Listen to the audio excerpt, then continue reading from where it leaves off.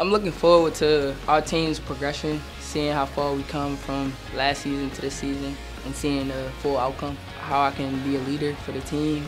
That requires me changing my attitude and doing different things that I didn't do before. So I'm excited to see my progression as well as the team's. We already have the talent, so building genuine relationships amongst our teammates and our communication on and off the court will definitely get us a step higher than we were last season.